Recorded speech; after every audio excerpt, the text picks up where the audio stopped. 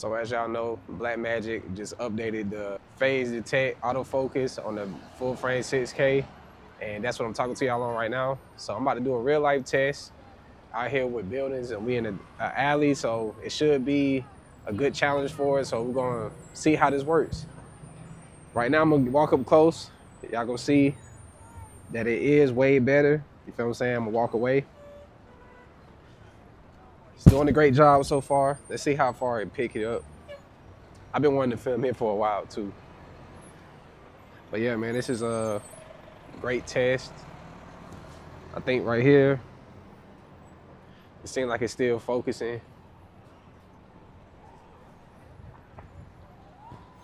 But y'all let me know what y'all think in the comments. Do y'all feel like the autofocus is usable now? I know the first update was good, but it didn't do as well in low light situations. But right now it's picking up pretty well. I have no complaints.